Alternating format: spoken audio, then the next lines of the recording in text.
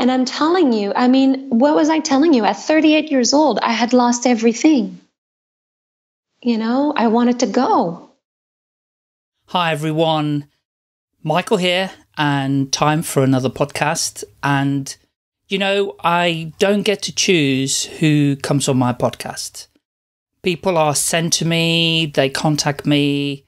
I might invite a few, and sometimes, you know, strange circumstances get people to me to be on the podcast. And whether you believe in it or not, there is some other force that we don't know is at work that sends us people. And this particular podcast is one such case, because I connected with Monique McKinnon, and I'm really grateful to Monique for connecting with me on LinkedIn. And I invited Monique to come on the podcast. And for one reason or another, we just didn't get it together, did we, Monique? And you also then introduced me to Marie-Hélène to suggest that she came on the podcast. And she did agree, and she's been on the podcast. You're going to hear from her. And it's just a remarkable course of events that happened for her to come on the podcast. And it's been such an amazing, wonderful discussion I've had with her. It's longer than my normal 45 minutes to an hour, but actually there are so many amazing messages that are coming from her. And her story is also just amazing. And we're very lucky to have Marie-Hélène on the podcast, because like a couple of years ago, she was very nearly not on this planet anymore. So have a listen, see what messages you receive from her, because you really want to listen to this podcast all the way through. Staying Alive UK. Share your story.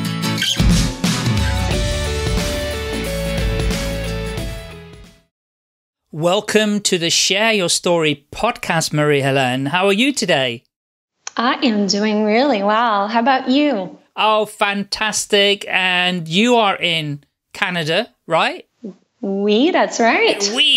And I'm in the UK. So, and obviously you've got some kind of French, which I would love to hear the whole story behind that, and how that all works in Canada with the two languages.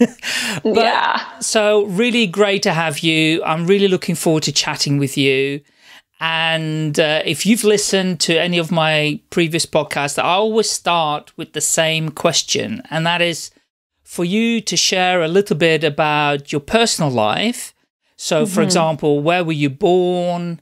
Where were you educated? Then, you know, did you move around? And maybe a bit about your family, whatever you wish to share, your hobbies and interests. So over to you. Sounds good. Thank you. Well, thank you for having me. I'm very honored. Pleasure. It's very, it's very exciting. So, yes, I am from Canada. I was born in Quebec City. Most people will know more like Montreal, right? So it's about, I want to say, a good 2 hours and a half, 2 hours from Montreal. And my first language is French. So pardon my some of my maybe English mistakes that will come up. I might even need your help once in a while. Oh, it's perfect. It's perfect. Thank you. And so I did most of my studying in Quebec City in Canada. And what I did was, do the whole normal schooling, all of that. Although in your country, my country, I believe it's different a little bit. So the high school part was where things started to change a bit for me. I did a program that was called Sports, Arts, and Study. So what it combines is that we are a small group of people that is being handpicked to be part of a program where we go to school in the morning. So our high school was only 200 people. Wow. Which is not the norm. Yeah. So it was very small. And we would go to school in the morning. And then in the afternoon, after lunch, everybody would go to their respective activity, because what we wanted out of this, everybody was there to go hopefully professional in either a sport, either an art, either music or anything like that. Mm-hmm. So I had the privilege to go with, some people that went to the Olympics, and wow. It was really phenomenal. And what I went into was dance. So that was my first way of communication, definitely through the body. Mm-hmm. So I did this for 5 years. It was quite challenging. I was not always the best in school, but you had to have good marks to be in that program, knowing that your marks would go down, right? Yes. So I worked my butt off. I cried over math, chemistry, and science, which I'm terrible at. Oh my gosh. But anyway, and the dancing part in the afternoon was about, it would go from maybe 1 o'clock to about 5 o'clock. And that would be 5 days a week. Wow. So that was quite intensive. Yeah. But did you enjoy that bit more, the dancing, to balance out from the maths and chemistry and all of that? Oh, I had no interest with the math and chemistry. No. I was there only for the dancing. Yeah, so at least 5 days a week, you managed to get what you really loved doing rather than that other stuff. Exactly. And dance was definitely, what I'll get into it maybe a little later, but was what saved me more than once in my life. Movement, and like I said, like the way of communicating through a different way. Yeah. So after that, I just wanted to continue into dancing and wanted to go into professional. So I continued into a program. So we have some kind of program. It's called Cégep. So of course it was in French, and it's between high school and between university for us. Yes. It's like more like a college, I guess. So I decided to go into dance, and it was mostly modern dance that I did. Yes. Loved it. It was very earthy, very getting really in touch with some really deep emotions, quite different than ballet, And I needed it at that time. And is this more, did you have a partner, or did you dance on your own or in a group, or how was that? So it continued to be, it was an all-day thing, 5 days a week, where you would come and continue taking classes. So we were into groups, in class, and then we would have some classes where we would have some partnering work. And what I mean by that, not so much partnering like lifting and all that, but it was more partnering. There was more female than male, so we did a little more partnering and collaboration in our dances, and choreography started to kick in more and more as we advanced in the program. Because at the end of all this, we ended up having a degree as a professional dancer. Yeah. So that was the early stage of studying, and truthfully, I tried to go to university. I went into, the history of arts, and it was just not for me. No. The school system was just not me. It was never part of, I was never able to be part of it, because there was no space for me and the way I am to feel like I was a intelligent, competent person in there, because what I was good at, my abilities, were totally different than what schooling wanted. Does that make sense? Totally, because at the end of the day, schools are, we have an expression, I don't know if you've come across it, where people are sheep dipped. Everybody's treated in the same way. Yeah. That you may have some differences. I mean, the same problem exists with people that have learning difficulties.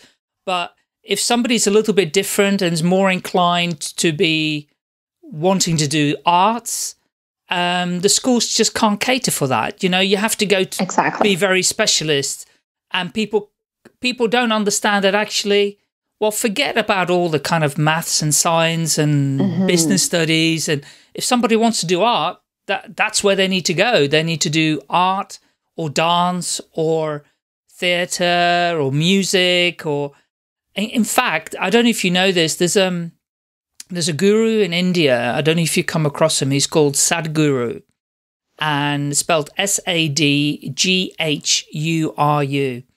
I'll have to look him up. Yeah, he has a YouTube channel. He's an amazing guy, and he's one of my favorite teachers at the moment. And a friend, kind of business client, introduced me to him, and he has set up a school in India where I think they may have to do a little bit of maths and English. That's it. The rest of it is all the arts. It's painting, it's drawing. My God.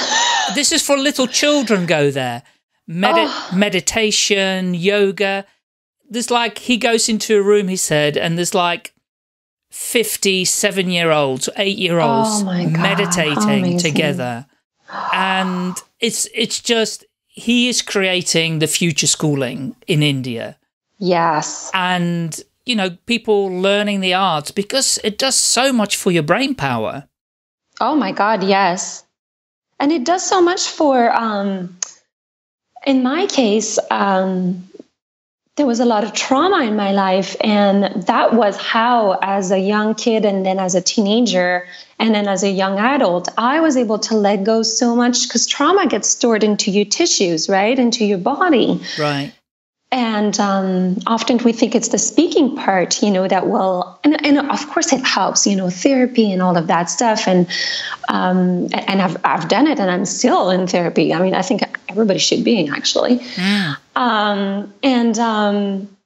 But the physical part is the part that I think most people forget. You need to let it out of your, the issue needs to come out from your tissue, you know? Yeah. I like that. I will have to quote that. The issue has to come out of your tissue. Right? And it's the last layer from what I've learned in my own healing, right? So, yeah. So that's what I did. And I received that degree. I continued with it. I got a few gigs, but my dream was to be a professional dancer, go out there, travel the world. Yes. And I did get to travel the world with a small group called, well, small. It's not small, actually. It's big. It's called Up With People. Have you ever heard of them? No. So Up With People is from the United States. And they travel all over the world. And it was like a little bit of a college for life, you know? Yes. We would travel. We would be between 100 to 120 young kids, between 18 and 25 at the time. So for me, it was in 1996 that I did that, right after graduating from high school in 1995. And I actually did that in between, you know, after high school, before I get into more schooling with dance. And so we travel the world. We have a show. So I would dance in it. We had a show. Everybody had a different part to do. The show was the traveling tool, you know, and to spread a message. So it was, the youth was coming from, we were like I said, about 100 kids from 25 different countries traveling together for a full year. It was amazing. It was some of the best years of my life. And we would stop into each city. We would live in host families. So we would live in the culture, you know. I remember going to Poland, and here I am, you know, in a small little room with Polish people that don't even speak English. And I have to figure out how to get to my stop in the morning, you know, and it's just the best, you know. And And then you would go into, Denver, Colorado, and I would end up in a huge mansion. And you're like, wow, you go from sleeping on the floor to going in a mansion. It's just insane. And we would do community service as well, and everywhere we go. But the message was about bringing people who are different together and understanding that we all are the same at the end, and to really bridge, those differences and make them stronger by just combining and collaborating together. So it was a wonderful, wonderful experience. And you expressed that through dance then? Yeah, so you would get picked, for whatever part they needed you. And I did that through dance. So it was quite different. It wasn't modern dance. It was more like, what's it called?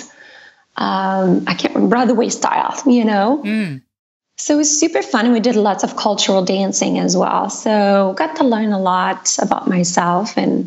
And then I ended up working with the company for 2 years and met my husband. Wow. We were really young. Yeah. I was the dancer and he was the lighting designer. And it was a wonderful time. Yeah. Brilliant. Yeah. And so what were you doing when you were working for them then, when you said for 2 years? What role? So I ended up being a dance captain. So I ended up just taking care of the cast. There was always a male and a female, and we would take care of the cast of about 100 people. And we had to teach them the dances. We had to teach kids, and teenagers that never had danced. I remember this football player that had never done anything. And at the end, he ended up being one of our best dancers. Wow. Yeah. So that's what we did. And then what happened? And where was the job in Canada that you did? No, we did it all over the place. So we did about, from what I remember from my travels, I think I did 35 states in the United States. I did 10 provinces in Canada. And I did 11 countries in Europe. Yeah. Wow, so that's incredible. I know. And I was only 18 when I started, and I didn't speak a word of English. It was like, I remember having a massive headache. Massive headache. And oh, good Lord, I was 18, and the thing, you learn English here, right, in Quebec, but it's not the first language, and you don't get to practice. No. Nobody practices it. So truthfully, I learned real English when I started traveling, Absolutely. I mean, that's the best way, isn't it? When you're forced into a situation where you have to use a language to get by, that's the best opportunity to learn. I mean, I learned English in Amsterdam, the Netherlands. That's where I'm from originally. Oh, I didn't know that. That's great. Yeah, and we learned English at school, and actually, because my mother was Anglo-Indian, and my father worked for an American company, they spoke English in the home all the time. You have subtitles on. When we watched TV programs, they were in English, but with subtitles. So we had a great grounding. But when I then came to the UK, I was 17, and they said, right, you need to continue studying. I said, I haven't got the confidence in the language to be able to study in English. So I went to work where I could use Dutch and English. And of course, I had to use English then in the workplace. And of course, you learn it so quickly then because you have to use it. So it's fabulous. More fun too, right? Pardon? It's more fun that way too. Absolutely, yeah. And everybody, you think you're making a fool of yourself, but everybody helps you. People are so great when it comes to languages. So, So you did all your traveling, you were dance captain, you did all of these countries, you found your husband. Then what happened next? Well, my husband and I traveled for a little bit together, and then we got split into 2 different casts, and we were 20 years old. So at that point, we kind of said, well, we're too young to commit while you're in, China and I'm in like Ireland. You know what I mean? Yeah. So we decided to separate at that point, but we always kept in touch. And so after that, the company, so it ended at some point. The company actually went through a little bit of a hard time and had to close, and then take a break. I guess they didn't fully close because they're back now. But then it was about, okay, what do I do next, right? What do I want to do next? And because for me, I always wanted to dance, so it was about looking for the next opportunity to dance. And I ended up going to the United States and tried to make it there. And it didn't happen. It just didn't happen. Lots happened during that time. More on a personal side. So it's the family part comes with me forming my business. So I'm waiting for that part a little later. Okay, no problem. Yeah. But then what happened is that 9/11 happened, and I was in the United States when that happened. Oh, wow. Yeah, and at that point, it was very clear I needed to come back. I felt it really strongly, but I had nowhere to go, no job, no nothing. That was the weirdest thing. And the coincidence that happened there, which I don't believe in anymore, coincidences, Yeah.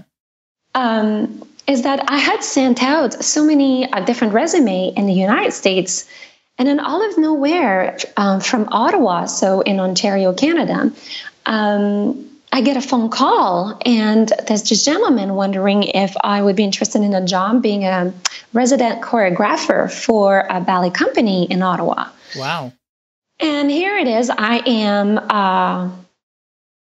he was asking me, can you do it? Would you want to do it? And all this. And I had learned something when I was young. I had heard it somewhere, I think, from my grandfather. And he had said, if you don't know how to do something, but you have an opportunity, you say yes, and then you get busy learning how to do it. Yes.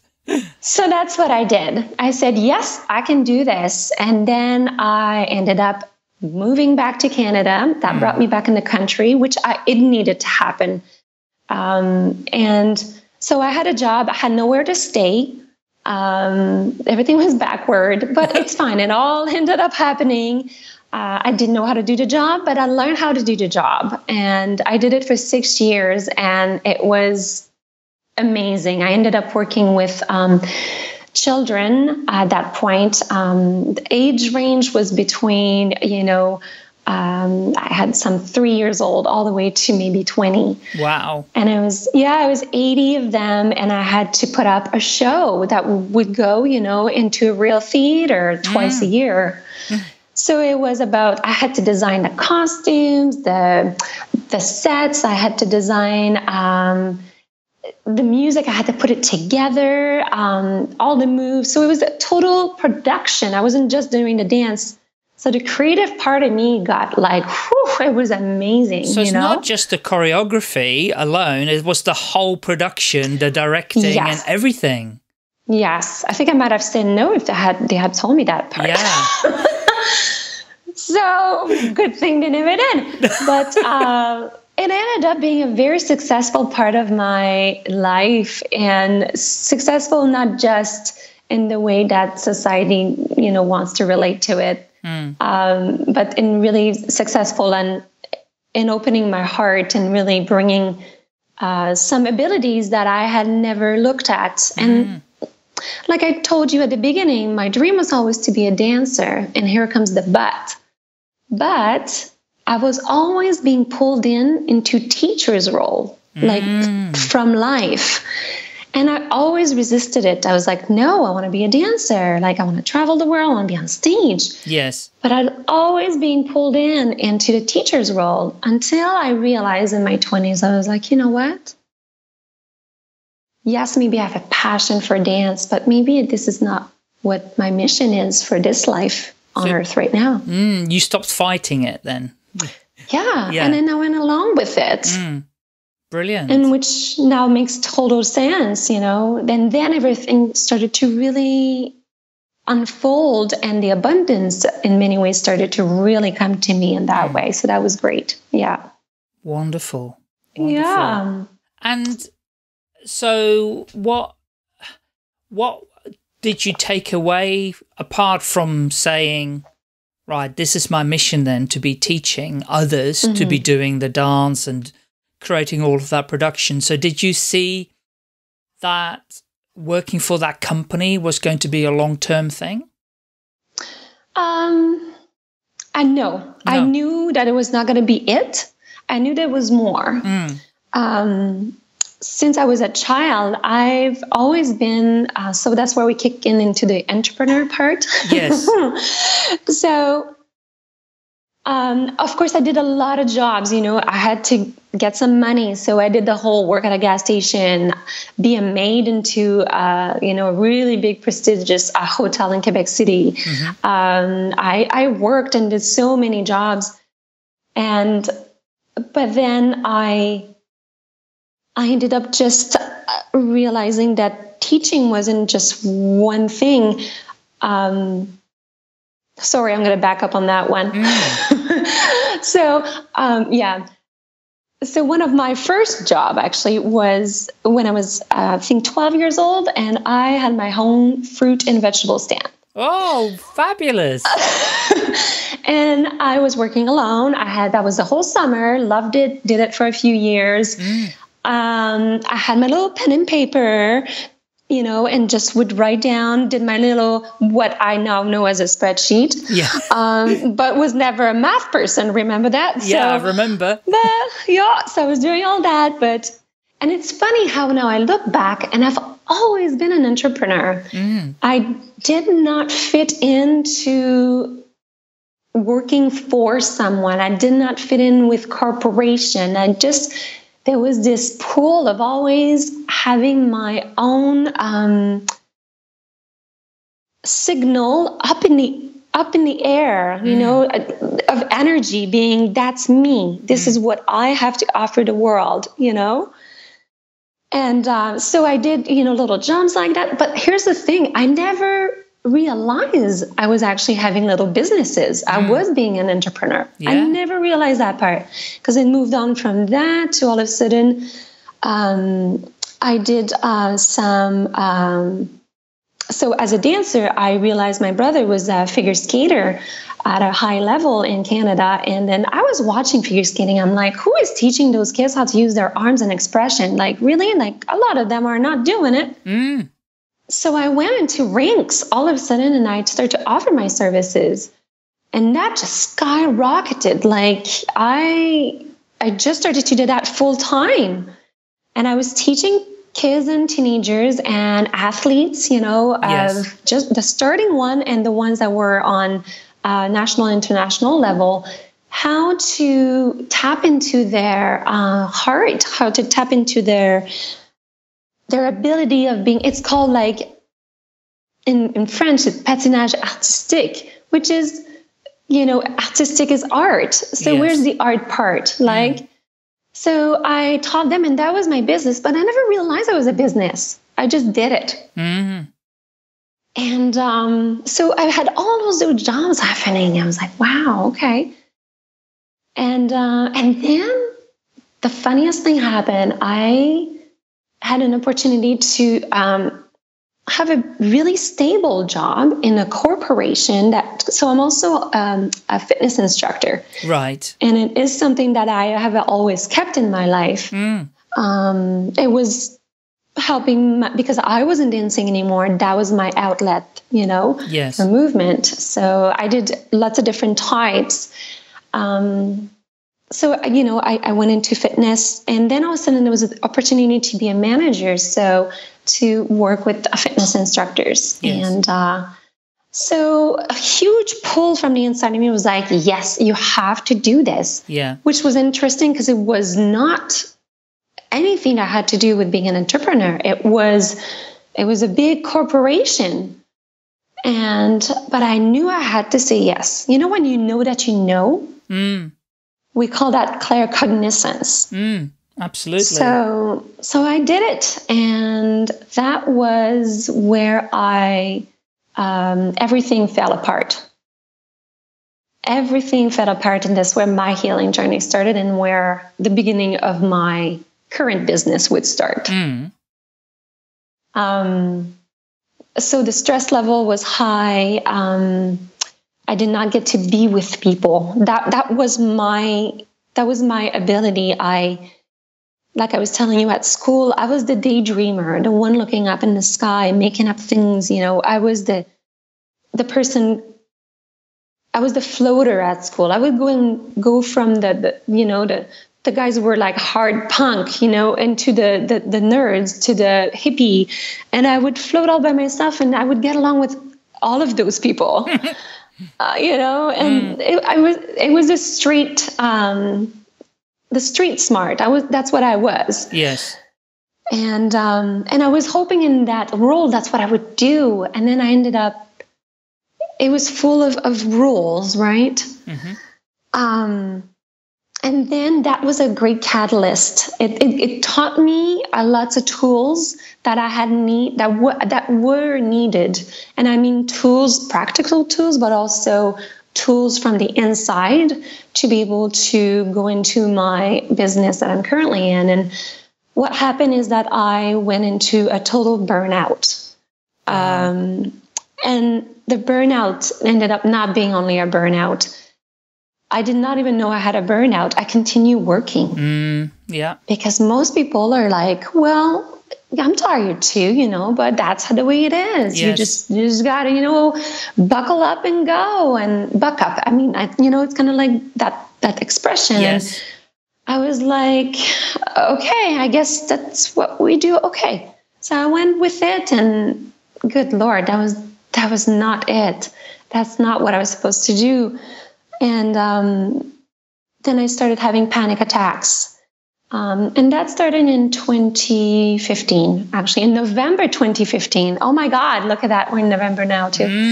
2 years. 2 years later. Wow. So it's kind of coming full circle. It's interesting. Yes.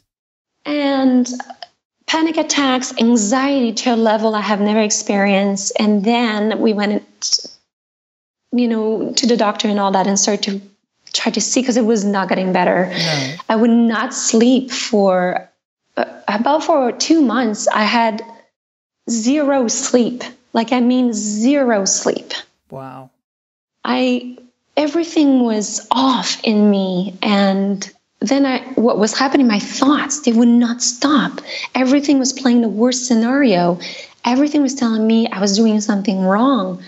And I was diagnosed with OCD. Mm-hmm. And we're not talking OCD checking the tap or checking the doors. It was OCD with your thoughts. It was intrusive thoughts, The best way I can explain it was, often we talk about post-traumatic, not post-traumatic, but it's slipping out of my mouth. But, when women are pregnant and they have a postpartum depression, there we go. And sometimes they can get all of a sudden intrusive thought of themselves looking at their baby and seeing them hurting them, right? And that what was going on in my head. I started to have these intrusive thoughts about so many things. And I started believing them. I started not knowing didn't know what was real and what was not real. I lost everything. I could not get out of the house. I could not sleep. I was losing weight, and I was already quite small. And I was losing weight like so fast. I was losing everything in that. I mean, my work, I couldn't work anymore. I was home, left alone, sitting with my thoughts. And they were not good ones. No. And then I was also diagnosed with PTSD, coming from my childhood and from my younger years. Right. Yeah. So that's sorry to interject there. Yeah. And remember where you left off, but it's really interesting that, how old were you when all this happened? So That was 2 years ago and I was 38.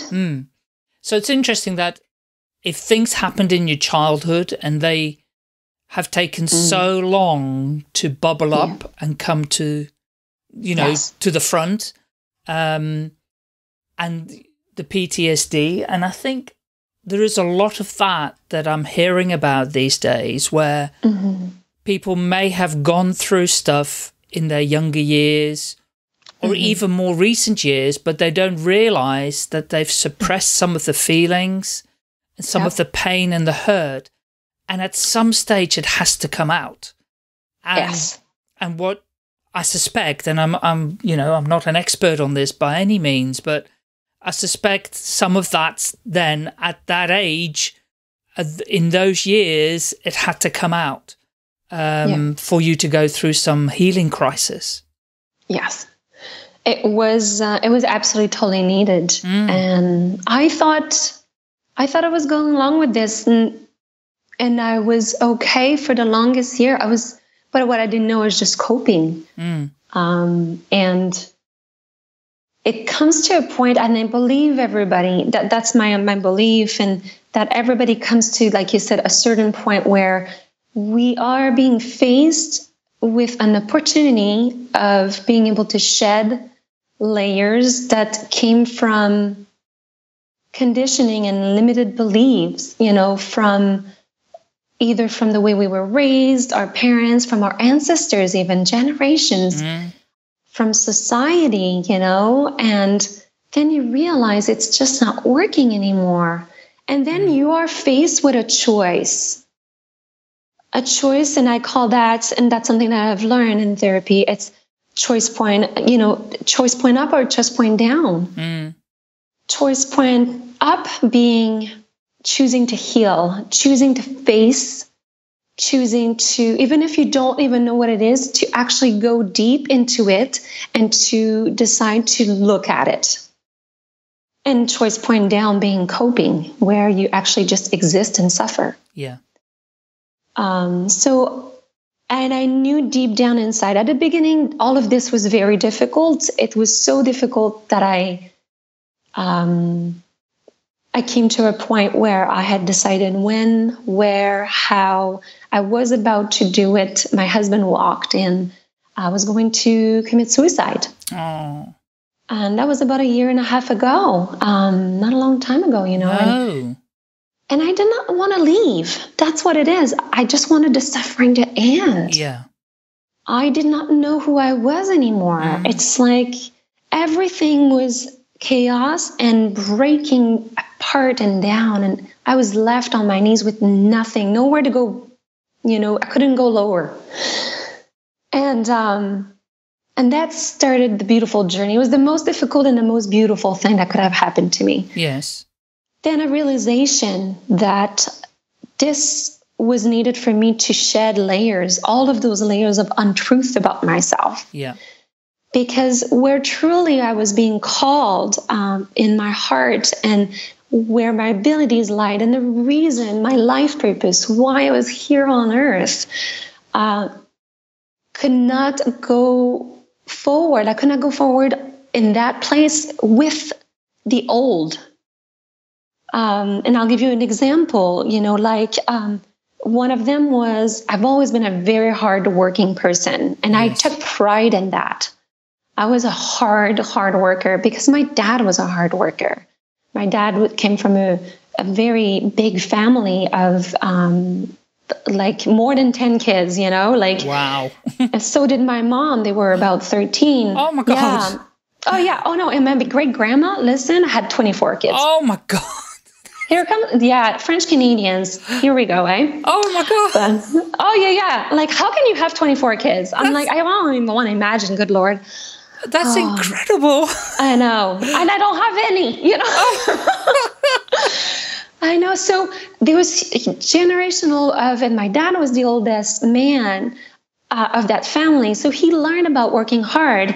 They never learned about sitting down, never. It was about you grow, then you go work. He was 15 when he left home, started to work, and would send home probably 3/4 of what he made for money to his home. Yes. So I watched my father and I was like, all right, that's how it goes. And I started to do the same thing. And then I realized, oh my God, this is so not true. Not everything needs to be hard. I don't have to work hard at everything. If I did something and it felt easy, it was almost like, well, I'm doing it wrong, Yes. And then it changed into, what about we change hard work for heart work? And that's what I started to do more the heart work. Yeah, love it. So that's what I did. I shed layers like that. Like, that was not my truth. It was a truth from somebody else that was not mine. And one of the biggest truths that I needed to shed, and I'll be honest, I'm still working on that one, is that I believed for the longest time I was a bad person. Oh. And that comes from my childhood, where I had great parents. They did the best that they could, and but there was a lot of things that happened that were really traumatic, and every time I was there. So as a kid, kids do not make sense of things the same way adults do. No. And as a kid, what I registered was, something bad happened. I'm here. It's my fault. Every time I'm around, something bad happens. Yeah. So I must be a bad person. So I was, I went on with life thinking I was a bad person, and also that I wasn't important. And the reason for that one, and that took a lot of work to just realize all those things, right? Was that my older brother is about a year and a little bit, older than me, was born with the umbilical cord around his neck and lost oxygen. Oh, did you? Yes. Wow. And I was, sorry to interrupt you there. But wow. Yeah, I'm a twin, and my sister is 5 minutes older, and they didn't even know my mother was having twins. So when my sister was born, they went, hold on, your tummy hasn't got one. There is another one in there. We better get him out.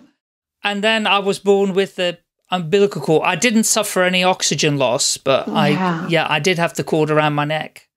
Wow. I think it was my sister who tried to kind of get me. Yeah. Probably. All right. We're gonna get that around your neck off, so we can help you get out. So that's really sweet. Oh, I love that you said that. So my brother, though, did not have that chance, and he lost. He did not have enough oxygen, so he was born. And I never know. And pardon me for the English way of saying this, because I want to be proper about this, but. Would you say special needs or mentally challenged and physically challenged? Yeah. What would be the proper way to... Special needs, perfect. Okay, thank you. So it affected him in every way. So my brother, he's right now 41, and but he has the mental age of probably a 5-year-old.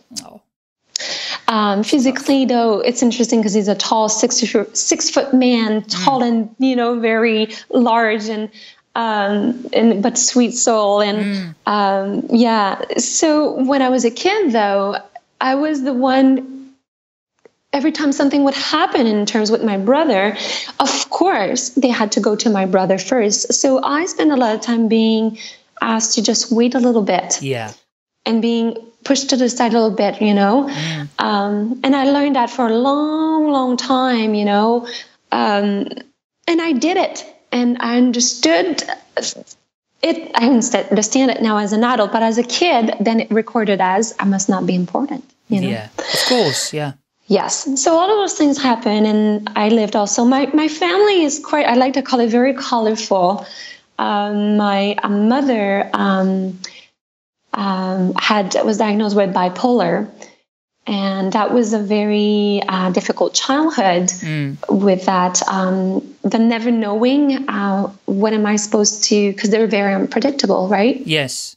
So the safety part of things was affected in my body and in me. The not knowing, the fight or flight, was on right away. And she ended up being very ill, and And then I have my younger brother who is adopted from Haiti. Right. And he was 6 months when he came to Canada, and I was 9 years old. So here we were, having this family of so much opportunity for growth, right? Yeah. And I learned compassion. I learned about loving differences, bringing people together and not actually noticing differences truthfully. Yes. And that was a great gift. But things got hard, and my mom was very ill. And one day she just walked out the door. And I have this image in my head, and it's very clear. I remember that. She was cooking dinner, and it was me and my brother. And she said, I'm going to cook dinner and I'm going to leave. And then I was like, okay. I said, and I was young. I was in my probably 14 years old. And I said, okay, you're going to go to the grocery store, And she said, no, I'm leaving forever. And I'm like, what? Oh my God. So I called my father. My father came home. And then it was just one of those, it's like I know exactly where everybody was placed. I remember exactly the words. I remember everything. And in the middle of all of it, I was standing. So, we were talking about trauma in the body. Interestingly, my father was on one side of the room and my mother was on the other side. And I was in between. Right. When the back and forth was going on. So I was in a line of fire, right? And my mom just left. She took her suitcase and left. And so there was a lot of anger that came up with that. And, so that was one of the things. And then a few more happened. My dad, a few years later, had a brain aneurysm. So we did not have a mom at that point. So I became the caretaker very young at 14 years old. I was, helping the boys. I was with the boys. Yes. So take care of my brother, being here with him. I would do, everything that a mom would do and a wife. My dad is a construction worker, and he, at that time, and that was in the early 90s. There was not a lot of single dads, No.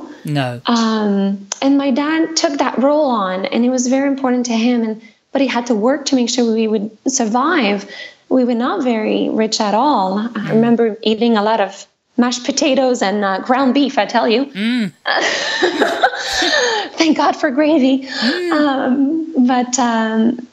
So that happened. And then when my dad had his brain aneurysm, then I took care of him. And so a lot of my dreams, a lot of everything I wanted got put aside.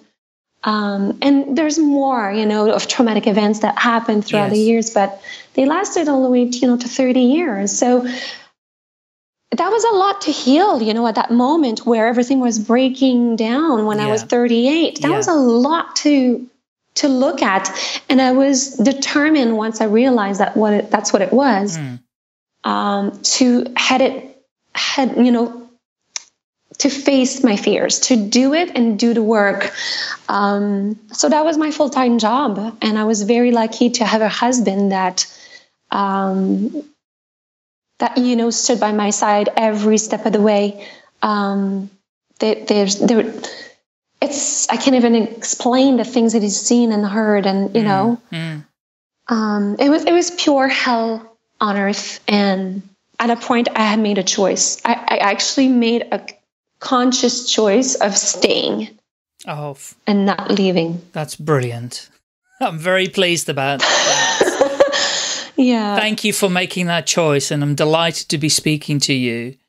And of course, that all of those things that you've gone through with your family and even the people that you've met outside of your family was, of course, and I can say this to you because of what you now do and what you understand. Of course, that's what you chose to experience when you came here.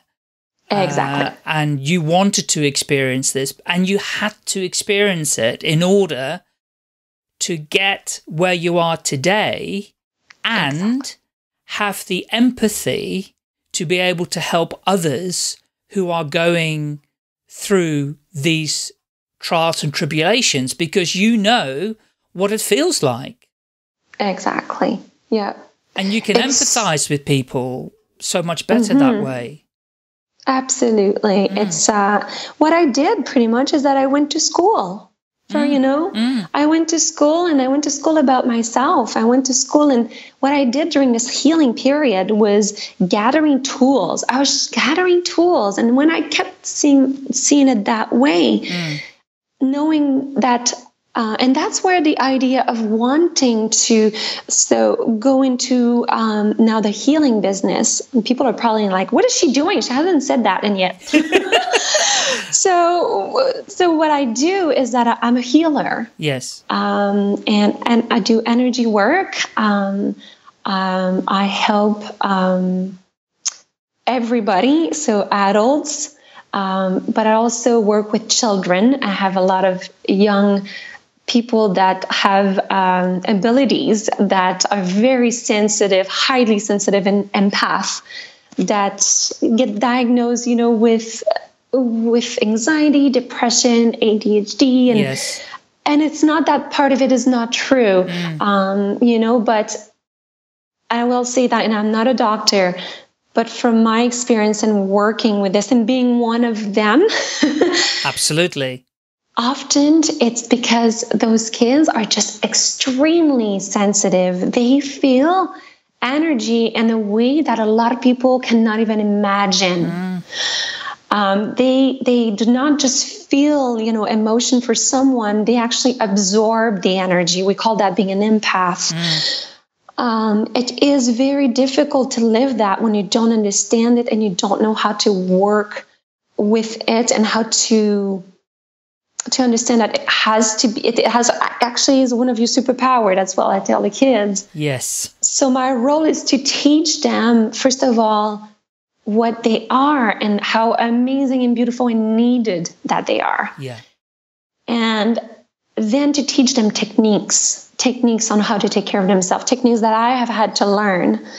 And then I also work with animals. That's one of my huge passion. Yes. I'm energy healing with animals and an animal communicator as well. Brilliant. And I love it. And I also work with the angelic realm. So what people would call psychic, but I don't like that term. I really do. Again, I believe I'm a healer and not a psychic per se. What I do is that I'm just a channel. I'm the vessel. And what I do is that I listen to people's guardian angels and archangels or any other spirits that are around. It could be people who, have crossed over. And then what I do is just pass along the messages that are healing messages. So I don't do the old way of psychic where people would tell you you're going to get married in 3 years and have like 2 kids. And what I wanted from the beginning was to create something that would not create a codependence with people, but actually empower them and give them tools. And one of the best things that happens is when a client leaves me and tells me, thank you. I have everything I need. I can now do it on my own. Perfect. And that's brilliant, because this is where things aren't being resolved for individuals, because as you and I know, the teacher will appear when the student is ready, number one. Exactly. And number two, when people take on the teachings of the teacher and interpret it in their own way, and then start their own journey of self-healing, then they stand a much better chance of achieving it rather than being reliant on a healer to do it to them. Lots of people walk around, oh, I need healing. Please do healing to me. Yes. So I can carry on. Rather than, and this is what I love, what you're doing is giving them the tools. You may have to do some intervention to begin with, to open them up. But once you give them the tools to do it for themselves, that is just the best way of doing it. So well done you. Yeah. And I've had what I do. So also is once, just like you said, once I know they've had some tools, we've had some sessions together, you know, and then I get some questions all of a sudden, like I start getting questions from them and I know they know the answer. There's fear somewhere in there. And I say, and that's where I answer back with a question. You know, I don't go anymore with trying to give them another tool or because they have it already. I go back with a question and then it makes them go back inside of them. Yes. And often they come back to me the day after and be, oh my God, I got it. This is what you meant. And I said, yes. So there you go, you know. So that's what I do. That's now my business. My business is called Leading Light. And I cannot see myself do anything else. This is what I call my life purpose. And it is something that I also, so the clients, so, you know, it's the clients that find you. And that goes for any business that I've learned. So you can choose to go into a career or you can choose to go into your life purpose. Can your career be your life purpose? Absolutely. That's what I'm doing. Right? Can you also have a career but still do your life purpose? Absolutely. Like a baker. A baker can be your best counselor, not even knowing it. You know what I mean? You go and you have this baker that's always happy, that's got always great advice. You spend a little longer time. They spend longer time with you. They always end up giving you great advice. The life purpose of that baker is to be a counselor, but the vehicle he uses it is by being, you know, a baker. So a lot of people do it that way. But a career also, in the way that now society is often to generate a financial abundance, to be able to generate more things that you start to be codependent of. Yes. And then, you know what I mean? And then you start to go into that cycle, and the cycle starts to be just a big wheel where all of a sudden you don't know how to get out and you're not happy. Yeah. And then people try to get out of that and get into another job that they don't like. Yeah. You know, so they're coping. Well, the problem, you're right, they are coping, but because a lot of businesses, and certainly not all of them, there are some really amazing businesses in the world, and not everybody knows who they are, but most businesses are in the game for just one reason only, and that is wealth creation and growth. And they do that for the shareholders who want wealth creation and growth.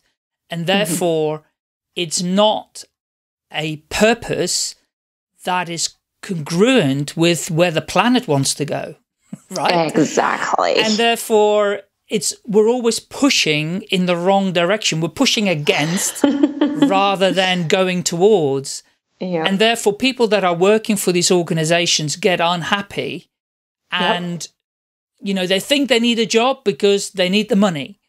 And then the job just only becomes about the money.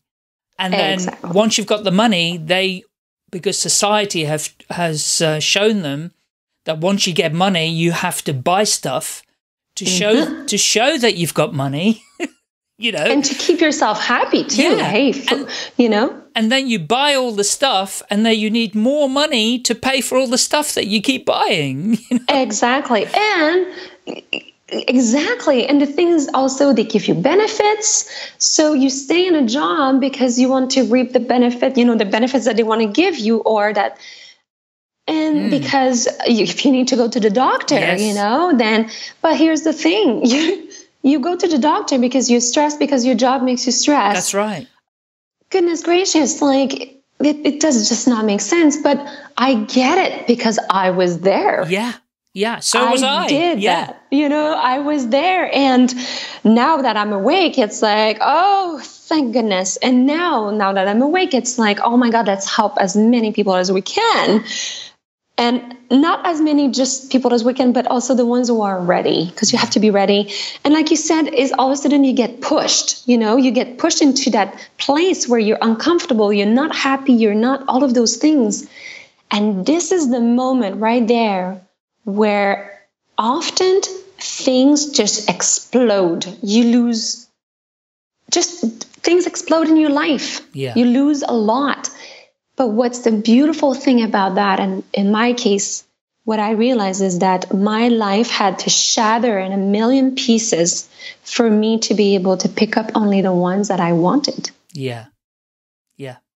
And create from that the life that I wanted, and I call it a business. And yes, it's a business, but it's more than that. Like I said, it's the life purpose part of it. And what was interesting, though, in healing world and the healing arts, there's that question about should we get paid or not for what we do? And in my truth, because everything I'm talking and telling you today is only coming from my truth. And I always tell people and my clients, there's a lot of information out there. Always listen. And then check in with your own self. Does it resonate with you? Is that part of your truth or not? But my truth was that, sorry, I lost. Where was I going with that? This was about being paid for what you did in the arts. Thank you. Yeah. So side note, here it is. So I'm an empath and I feel energy a lot. Okay. And which happens that what happens to a lot of us being everything becomes triggers around us. So too much lighting, noises, everything. We hear and feel everything. So we get distracted often, just so you know. And you say that now? After. Right? I know. So now that makes sense. But to my husband, I look like I'm very distracted and I'm a very clumsy person. But the truth is that a lot of us who are empath and, very sensitive, there's just so much coming into you. Yeah, that all of a sudden you have to come back in, Yeah, I understand. Because while I'm talking to you, I have my team coming in, my angels, coming in and being, okay, we're going to talk about this and this and this. It's like they're in charge here, So anyway, that was my side note. But okay, thank you. So with the paying part of things is that in my truth, yes, because people have to see the value in it. And if people see the value in it, they will invest themselves in it. Yeah, totally. And that is something that I've learned, and that's something that I've seen a lot of, not just in the healing arts, I've seen in businesses. People have great talents and abilities, but just devalue themselves in that way and not feeling that they are deserving of that piece. And that's important for business owners to understand that their abilities, what they have to offer is special. It's their own essence. It's who they are. And they have worked for this. And I'm not talking they've worked only for the certification, for the schooling. They've worked putting it into place in their own life. Yes. They've worked in ways that other people will never understand that actually is work, And I think you're right. And a lot of people devalue that, because people are just looking at the money on the costing or the quotation or the proposal rather than saying, actually, this person, when you talk about life's purpose, people that are in business for themselves, it literally has been a life journey by the time they get to running their own business. Exactly. So it's all of it, especially in your case, listening to your journey, you've invested in all of that heartache and pain and challenges throughout your whole life to get to the place where you can be, qualified, empathetic towards other people to help them overcome some of their challenges. So, yeah, it's fascinating because people judge it just on the basis of today, rather than thinking, actually, this person has had to learn a lot, has had to craft their skill. Yes. For many, many years, if not decades, before they got here. Exactly. Yeah. and yes, when I was young, I was always, I had, the abilities were always there, and when I talked about abilities, so what I'm able to do is that when I connect with somebody's team, I get to work with my clairvoyance, which means clear seeing. It's clear seeing, and clear seeing is in your third, your third eye, your mind's eye, and I'm also a clairaudience, so I will hear in the inside of my head my own voice, but knowing it's not my message, And I'll also get to feel. So let's say, and right now I blocked it a little bit because you and I are talking. But if I was to open that channel, I would be able to tap into your body, Michael, and be able to see how you are feeling. And I would be able to tap into, if you have a headache, I'm going to have a headache. If we're talking about a subject that is a subject that needs healing, I'm going to feel your heart starting to have anxiety. That is my ability. That's how I use my sensitivity to know with my clients that, we've just touched something right there that is going to bring some healing and answers. Because clients that come to me, more on the adults, often they want to know, what is it I'm supposed to do in life? When am I going to meet the person in my life? What about finances? I want to be financial abundant. And I'll give you an example. So I had somebody come up, and that's very often it comes that way. People come for finances and they say, I don't understand. I don't know why it's not growing. Like, I don't know. And I have business owners coming to see me as well with that. And there's lots of people that want to know the answer. Should I start my own business? Exactly. Exactly. And usually if you ask yourself that question, yes, it's a yes. Yeah. I know. So, it's, if you've had the thought of, know that this is something deeper in you that is wanting to emerge and bring forward to the world your gift, And so when I'm sitting down with a client, and all of a sudden what I'm going to get for them is going to be sometimes what they call a little angel prescription. Yes. So what I'm getting is like, okay, so this person has to spend more time outside. This person has to start, be creative, use both of their hands. This person has to also start meditating. And then I share that with them and they're like, well, I don't understand. What are you talking about? Same thing with a lady. I remember a lady coming to see me. When am I going to find that person for me? And I tapped into her team, and what came up is that she needed to change her nutrition, the way she eats. And she's like, I don't understand. I'm like, let me explain to you. What you eat changes your energy, changes your vibration. Just like for money, if you go outside, you change your vibration, you become more clear. If you start to meditate, the same thing happens. And then you deal with not things from the outside, but you deal with yourself. And then you can find your answers. And your vibration rises to the level where you're meant to go, to the level where the person you're meant to be with maybe is already ready for you, but their vibration is higher. They've done some work already. And you have to rise your own vibration to come to the same level to see each other. And often I'll share that actually with business owners, is that it's a great tip, is that decluttering is one of the best tool for financial abundance. I totally agree with that. Mm-hmm. There's a shift that's energetic that happens, and it doesn't mean you have to go in your house and go crazy and clean everything.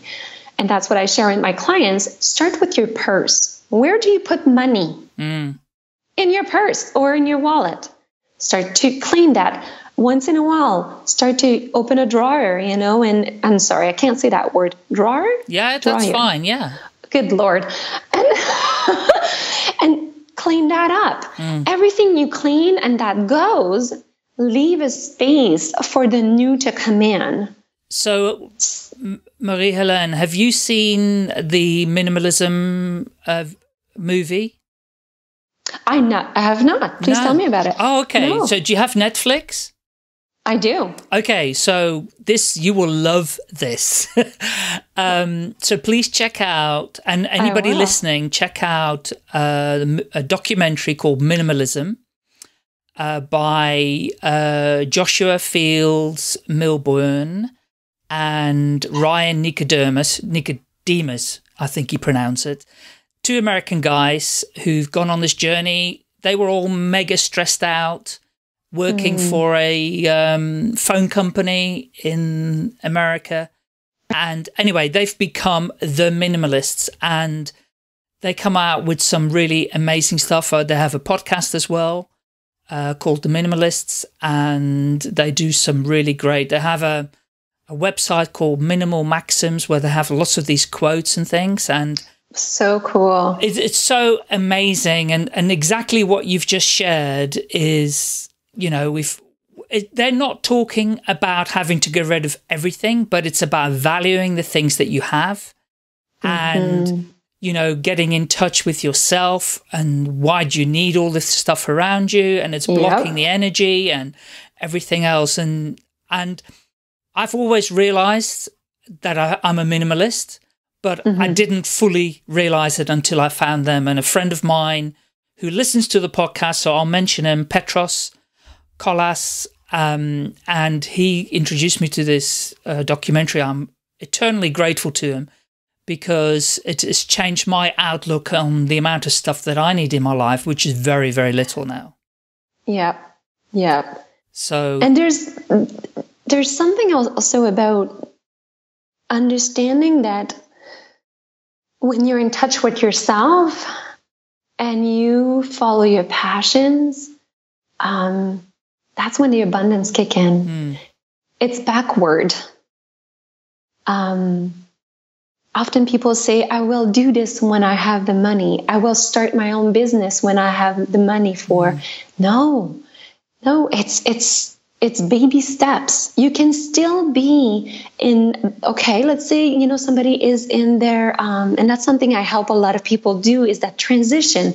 You are in that corporation, right? You're in a big business, you're in a role, you're not happy anymore. You have this lovely idea about your own business. How do you go from one to the other? That's a huge gap. That's scary, right? And what I've learned myself, but also seen over and over again, is you just start baby steps. That's all it is. It's baby steps. You don't even have to take a step, actually. You can just lean into it, Yes. You can start by starting to read more about what you're passionate about and want to do. You can start to have fun and just be creative and be like, okay, what would my logo look like? What would my business be called? All of that stirs energy that will start to move you more and more towards your own business. And then you start to, and most people, of course, it's money and time. They're like, yeah, but I don't have the money and time to start doing more on one side. And that's where the decluttering comes in. It's not only decluttering in your home, it's starting to declutter what activities are you still doing out of habit. Yes. That truthfully do not serve you anymore. What are people in your life that you spend time with that truthfully you just do it because you feel you have to, but your lessons have been learned on each side and it's time to go. Yeah. All of that, remove that. That's more time there. Yeah. And then that time you spend it on something else that you are passionate about. And slowly, you start to see, like, then all of a sudden you can start to, let's say, in my case, I'll talk about my business because I know it, but all of a sudden you start to go and you buy a deck of cards, oracle cards, and all of a sudden you're practicing with your family. And then you become really good at it. Then you put a little bit of money aside because you have saved some, you've had time to do that because your job that you're in is allowing you to do that. So it's not to see the job that you're in currently as something terrible and bad. Change your perspective and see it as your abundance to be able to move into the other one. You know what I mean? Yes. It becomes that. And then you all of a sudden have a little bit more money. And then you take a course. And from the course, then you plunge a little bit and you start to offer here and there your services. And you go to your pace. And I'm telling you, I mean, what was I telling you? At 38 years old, I had lost everything. Yes. I wanted to go. And here I am. I have my business now. That's what I do. That's my everyday job. This is what I do. I can't believe it. I am amazed by this. And I followed this recipe that I'm just telling you. Yes. And the thing is, what's so amazing is you've created it yourself, and one step at a time. There's one other little tip for people that are listening, and I'm very much into storytelling, and that's why I do this podcast.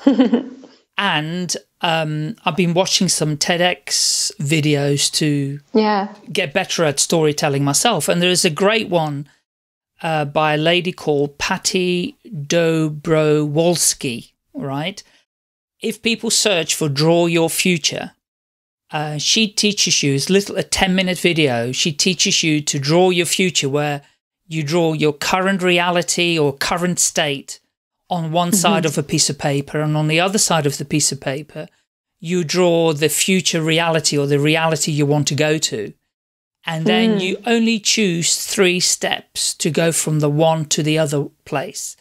And you decide on just 3 actions. That's all. Don't become, don't think about a massive business plan and, employing people. Just go from the ones, just choose 3 steps for now that you want to take. Yes. And then once you take those 3 steps, you'll get another 3 steps and then another 3 steps. Exactly. And then you have momentum, and exactly as you've just described. Yeah. Which is fabulous. It is. And it really does work. People get into their head so much, and they have to drop into their heart more, because in their head, all of a sudden they go into details. Yeah, but what about this? But what about this? What about this? It's like, no, stay in the present, which is where the meditation helps, to help you move into your business. And lots of the details you're worrying about, they will take care of their own, by the way, most of them, and some of them won't, but you'll get the answer when you're ready.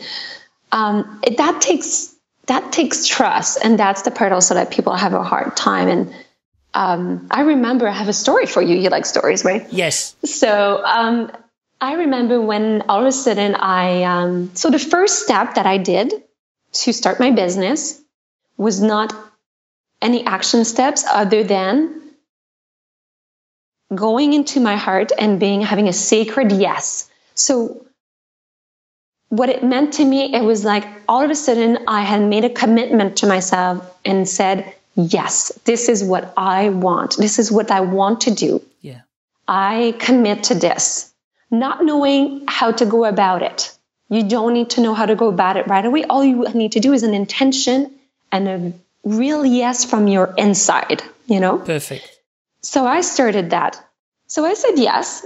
And then there's this course that all of a sudden shows up. And I'm like, oh my God, I need to do this course. It was a course with Doreen Virtue in California in person with it. Oh yeah. In person with her. Yeah. And I'm like, and it was quite an amount. I had to travel and all that stuff. And I was like, I have to do this course. And I'm like, okay, I don't have the money. All right. Okay. Let's not panic. I said, okay. I say this yes from my heart. I want this. And then I started to ask. So I'm really into about asking the universe, you know. So I asked the universe, I would love to go to this course. I would love to ensure that I have the funds to do it, that come to me, and that I have exactly the amount that's needed.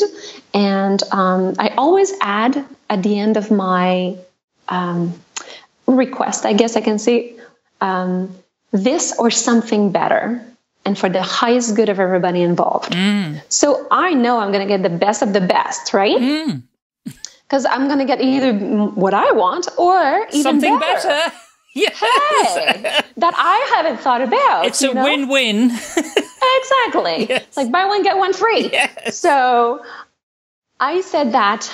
1 week later, I get an email from my boss that I was still working, you know, at that point. And she's like, oh, you're eligible for a beautiful bonus. We're so happy you've done a great job this year. And here come.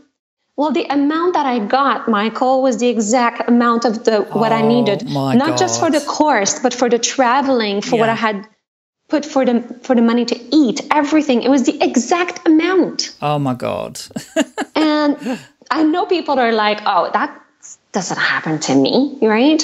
Well, I was one of you, if that makes you feel better. Yes. That did not happen to me either. That's right. And those things they do happen. And for people to see themselves a little bit more like, I remember when I didn't have a lot of money and I was young and I was on my own and all by myself in a city with no family and on a very tight budget. And I was not worried, though. Interestingly, this is not a block that I have. I was not worried financially. I always knew that I was going to get exactly what I needed when I needed it. And I've always seen myself, the image that I've always had is like a bird that's out there flying and living and all. Do not die from not eating. The universe provides to them. Yeah. It's always there, right? Yeah. They have to do some action to get there. Fly. Yeah, exactly. They have to travel. They have to do a search. But, you know, it's there. And I've always thought myself in this life being the same. I'm like a bird. I've always had exactly what I needed. Not more, not too much, and not enough. And that being okay with that, accepting that and working from that place, brought me more and more all the time. Perfect. And I did not focus on trying to make more of that, you know.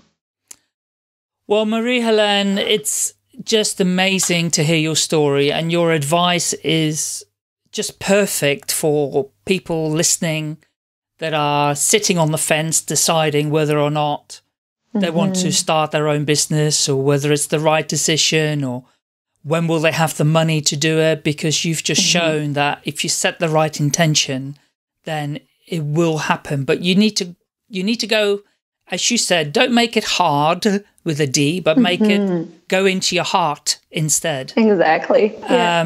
Which I love that. So listen, we could chat for hours about this topic. I know. Literally. And I'm sure you have plenty of other things to do. So I'm going to very sadly draw to a close, but I just want to say thank you so much for everything you've shared with us today. And I'm so delighted and overjoyed that you've decided to stay with us on this planet. And because it's a much better place with you on it. Oh, thank you. And the last question I have for you is, if people like to know more about you or perhaps speak to you directly, how can they get in touch with you? Yes, so you can. So I'm a very minimalist, as you say. So my website is the saddest little website in the world, because truthfully, I don't need much. I just put exactly what needs to be there. So if you go to my website, it is leadinglight.ca.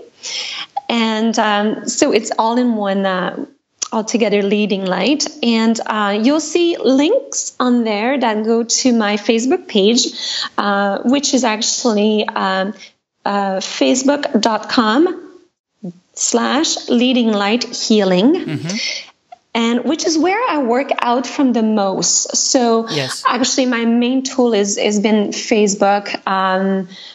And on my website, you'll have also a link to my blog where you can see a little bit more about my journey from the moment that I was ill into this journey of being in this gorgeous business that I'm in. And yes, you can also call me, people. I love people that call me. I really love to chat, as you can see. So I'm in Canada, of course. So if you're outside of Canada, it would be a beautiful 1 in front of that. But it's 613-261-2424. And I put lots of stuff on my Facebook page. But I am here to be of service.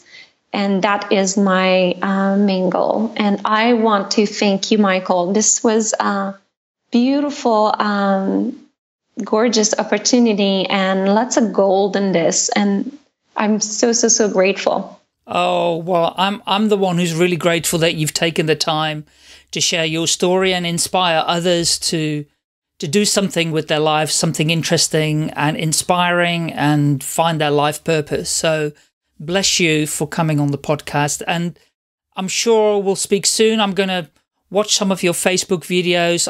I must share with the listeners, if you go to Marie-Hélene's Facebook page, there's some videos on there that have had over nearly 12,000 views, and they're long videos as well, so that you'll get some really great, amazing stuff on there as well, and some other knowledge from you. So amazing. Thank you.